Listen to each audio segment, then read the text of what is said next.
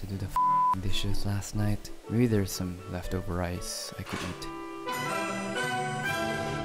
You gotta be kidding me. Okay, you know what?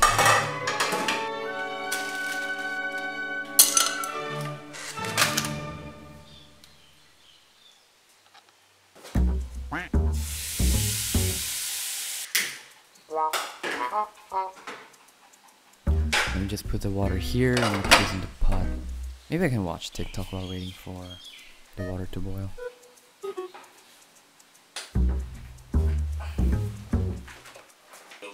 Oh, it has been seen. It was only a pixel. It was a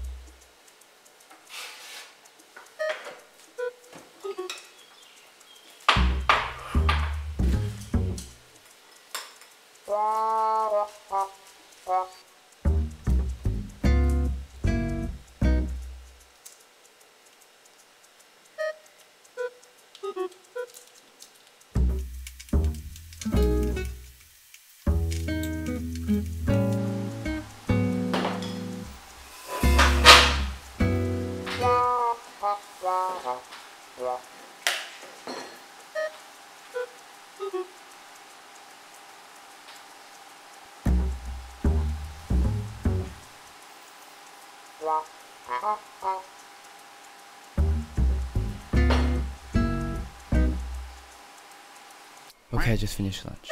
Okay, I'm gonna study a bit so that maybe this will be a sort of productive day, I guess.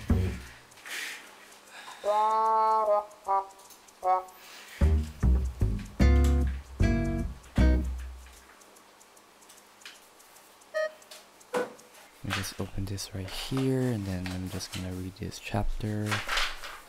And oh my god.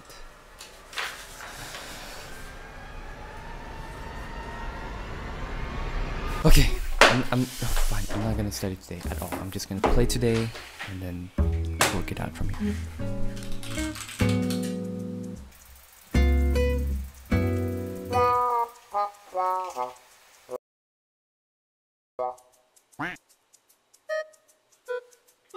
I've been playing for a while. Let me just check the sun. It's literally pitch black outside. Oh my god, I'm such a failure. Okay, that's enough gaming for today. It's time to sleep.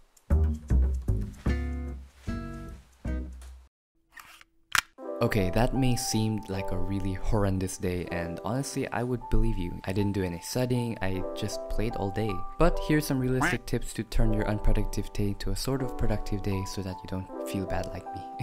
The first thing is that you want to procrastinate with intention. On a day like this, I tell myself, I'm just gonna play today, I'm not gonna study at all. Maybe I'm gonna review my flashcards because, I mean, that's what I need to do that every day.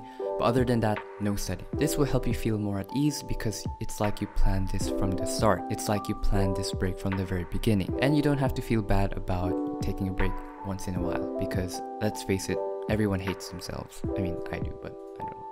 The next tip is to follow the 5-minute rule, and basically that means that any task that can be done in 5 minutes, just do it. Like, just finish them. For example, in the video, I didn't do the dishes, so after eating, I did the dishes immediately, and it felt honestly more rewarding than if I were not to do it. Like, just get over that initial hurdle and just do it. Okay, if it takes 5 minutes, just finish it. You know what I mean? And because I'm an eat break. Another thing you can do is that you can do other things that are productive, you know, that's not studying. For example, you could clean the house, you know, you can water the garden, or I don't know, you can go for a walk outside. Now you need to make sure that the next day you won't do the same. The next day you'll be very productive, next day you'll be studying a lot more than today because you took a break. Think of it as a compromise. Like, if I got the break today, then I have to study tomorrow a lot more to compensate for it. If you don't compensate for it, then you will just do this every day, and you'll just justify every day by saying, oh, it's because some YouTuber told me that it's okay to take breaks. I said breaks, not vacations, okay? Having a break literally means having a pause from an event, meaning that you'll resume the event. But also, don't feel bad if you take a break, okay? It's known at this point that breaks are very healthy and it's good for you. Just make sure you take breaks with intention and that you promise that you will work hard the next day. And that being said, I hope to see you in my next video. Thank you for watching.